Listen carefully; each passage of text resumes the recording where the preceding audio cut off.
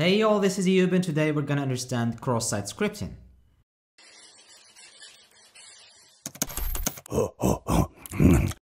You know that hackers are always looking for ways to exploit web applications and take advantage of sensitive data, right?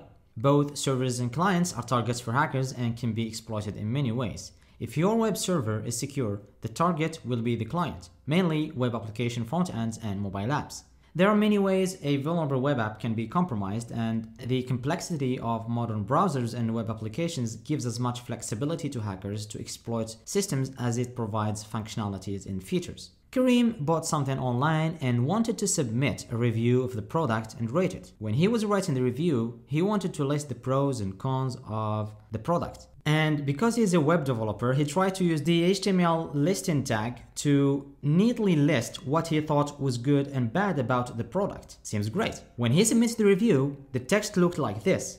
It looks like the form accepts raw HTML and renders it really well. The review is submitted and everyone can see it publicly. The next day, a novice hacker was trying to find a way to get into this website and steal clients' data, and he came across Kareem's review. He was like, wait a sec, the review form has no feature of including lists. This comment must have used raw HTML to do that. To test his theory, he submitted a review that looked like this, and to his heart's content, his theory proved right. Aha, this is my way to get into this website. If this submission accepts raw HTML and renders it, then it could accept the script tag, and that means JavaScript code. And if you are a web developer, you already know what you can do with JavaScript on the web. Pretty much everything. What's even worse, for the app users of course, not for the hacker, is that reviews are submitted to the database. And these reviews are displayed to everyone who visits the website. And by the way, if the hacker submits a review with JavaScript code injected using the script tag, the code inside will not appear in the review. So there is no way we can detect that there is JavaScript code injected into this page unless we scan the database. This means the script will be stored on the server side and gets executed for every user who sees the product. Users who have their credentials and sensitive data stored in the browser and have active sessions. Well, this is not a good story, to be honest.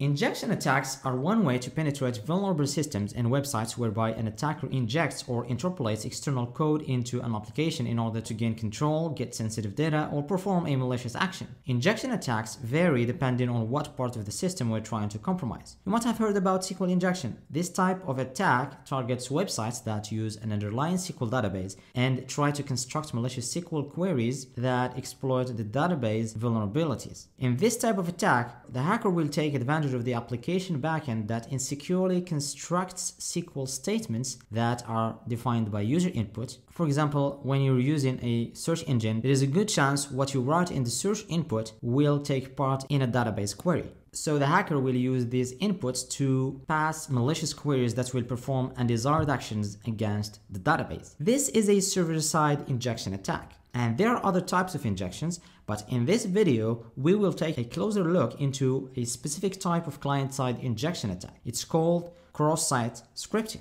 This is one of the most common and dangerous attacks on the server side. Great. E-gangsters, that was just another way to say hackers. I'm not good at coming up with new words, am I? No? Thank you. Hackers are always looking for ways to inject malicious JavaScript into users' browsers. And you might ask why? They do that for fun. They like to tease developers and users. Seriously, if you don't know what's in it for them, I'll tell you. After all, you are a Neanderthal and I'm here to help you. Alright, attackers inject code in the client side to hijack sessions. They could steal your session tokens, cookies, etc. and impersonate you and consequently gain control over your personal data and perform actions that only you can perform. They could steal large volumes of users' data and use it for their own benefit or sell it in black markets. Generally, they could do serious damage to web apps and users as well.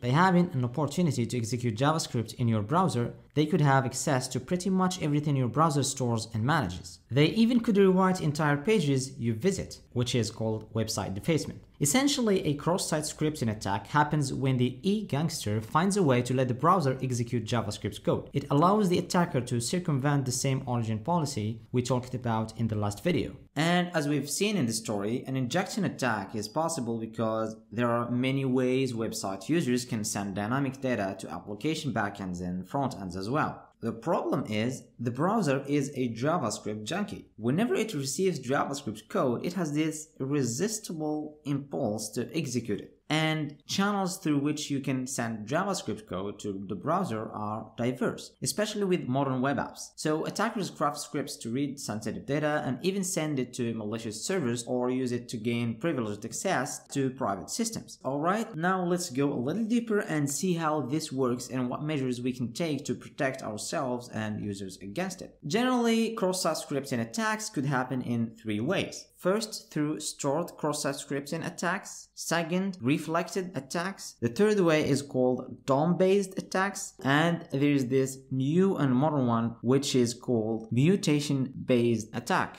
Alright, let's start with the first one, the stored cross-site scripting attack. The sad story we started with is a good example of stored attacks. Hackers essentially find a way through forms and input fields that store data in the database and displays it back to users, such as comments, posts, uploads, etc. And through this input, they send a script to the backend of the app. The script won't do anything there. Its actual job is in the client. So whenever the website needs the value that the script was injected into, the script goes to the client and gets executed. And for this type of threats, first we should never allow raw HTML that comes from user input to be rendered. Put simply, escape HTML characters. For dynamic content coming from the database, always convert HTML control characters into their corresponding entity encoding. Modern templating engines escape HTML characters by default unless explicitly changed, but it never hurts to make sure. Another way you could prevent this is to use a content security policy. This will help you choose how to block the execution of JavaScript on the client side of your web app. This will put hackers in a really difficult situation. Sweet! Cross-site scripting attacks are possible because sending and executing JavaScript in the browser is easier. By using the content security policy HTTP header in the response, you tell the browser to never execute inline JavaScript, or you can choose the type and origin of the resource you want to block. You can think of the content security policy as an advanced same origin policy.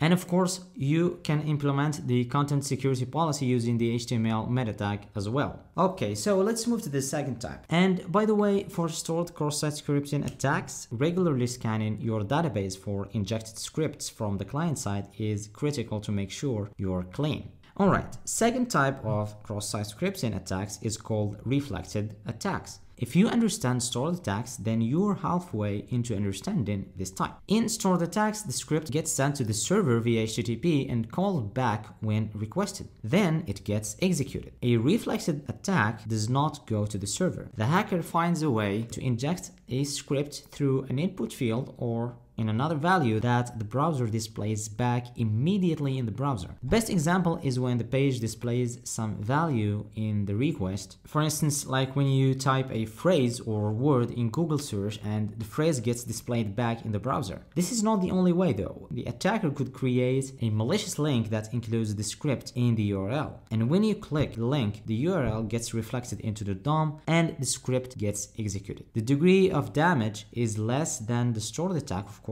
because this often affects one user, but in terms of detection, it's harder than the stored attack. And as a protection measure, escaping dynamic content from HTTP requests is of vital importance to eliminate or at least mitigate the damage of reflected attacks. Alright, next XSS attack is called DOM cross-site scripting attack. This type of attack became prevalent with the advent of rich front-end applications. Single-page applications used DOM in a very dynamic and complicated way, and thus detecting this type of attack is more difficult than the previous ones because it requires deep knowledge of the DOM inner workings. DOM attacks makes use of the URI fragment to pass malicious code like this. Again, the best way to protect against this attack is to escape dynamic content in URI fragments. And finally, we have mutation-based attacks, which is a new category of cross-site scripting. This is the hardest so far, both in terms of creation and protection. Basically, the idea is to generate code that will be clean before bypassing XSS filters. Then the code will change by adding or concatenating a portion of code that will turn it into the malicious code that will perform the damage. This way, the attacker could bypass security measures and actually do the damage. So that's it for the 4 types of cross-site scripting attacks and the ways how to protect against these threats. And of course, server-side scanning and client-side testing for cross-site scripting vulnerabilities is common and really important. That is, if you want to protect against XSS threats, right? Do you?